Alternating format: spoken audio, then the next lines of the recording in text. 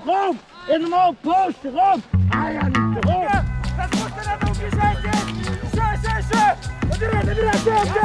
When you're on the track, you have to be a tough coach. It's not helping when you say, hop, hop, hop. So you have to be loud, you have to be tough, you have to run.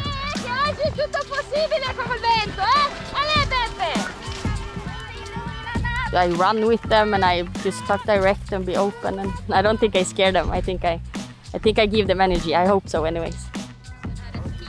Biathlon coaches have a wide range of responsibilities, from logistics, physical training, to strategy and mental preparation. But the culmination of all this work happens on the track in the midst of the excitement of a competition. I think the coaching is really important, especially on the track, because they can bring a lot of energy. I've worked with a lot of these athletes the whole year, so we've been working on the techniques all year, and we have like the small stuff that I can scream and they know exactly what to do, like bring the poles forward or kick a little bit earlier, some small stuff like that.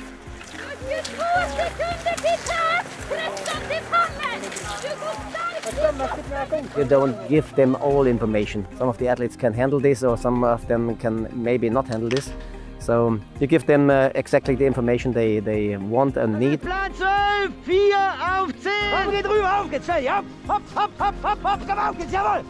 I like to receive the information, of course, about the shooting, and I don't like if they are yelling so strong, you know, if they say push harder, push harder, push harder, because I'm pushing hard, and then I sometimes think, oh, am I so slow, or why are they so yelling so strong to me? If you're feeling bad, it's not so fun to hear that you lose a lot of time on the track. It's better to get some technical details instead and just tell us to focus on the shooting range instead and have that as a focus.